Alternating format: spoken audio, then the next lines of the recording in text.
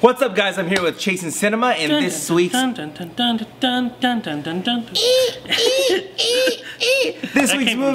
Oh. This week's movie is Halloween. Michael Myers, one of the greatest iconic horror faces Jamie Lee Curtis returns to the screen. 40 years we go back to Haddonfield and see where they are 40 years later. Jamie Lee Curtis has to face her greatest boogeyman again, and I am so pumped for this movie. Obviously, you could tell I'm a huge Halloween buff, and I cannot wait to see this. So make sure to join us here. Halloween's better than the Saw franchise? Oh yeah, easy. Oh well, Halloween 1 is better than like Saw.